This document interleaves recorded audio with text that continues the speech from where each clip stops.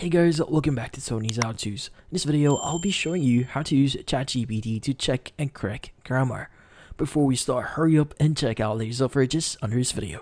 So let's get started. In this case, you might be wondering, how do you check for grammar, or in this case, how do you correct your grammar using ChatGPT? Well, using ChatGPT is fairly easy. So the first thing that you want to do here is you want to go ahead and open up the official website, which is going to be chatgpt.com. Now, from their website, what we need to do here is we just need to interact with ChatGPT.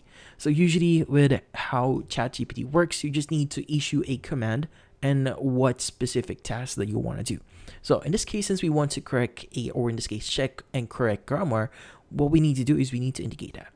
So in this case, check and correct grammar on the following.